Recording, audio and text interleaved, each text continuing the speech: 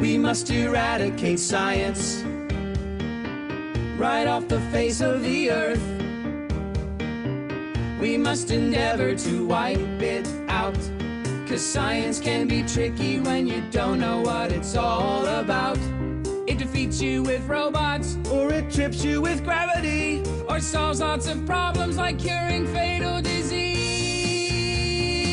So science does a few good things.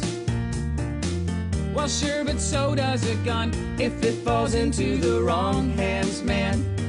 Science could be used to kill our families and everyone. Okay, Marcus, you've got me convinced. But how do we get rid of science? Well, first, we'll have to state our hypothesis, explaining how we'll determine whether a given substance is science. I see.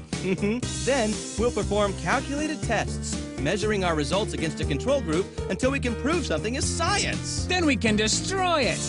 Oh my gosh, I just thought of a problem. Don't we use lots of science to podcast my show? Oh my gosh, do cars count as science? I drive to my mom's house to do all my laundry. I think every machine involves science. Even washers and dryers, this is morally ambiguous. We should simply stop thinking for ourselves and turn to God. All of our problems will be solved as long as everyone believes the same and no one asks a question or gets sick. We'll all be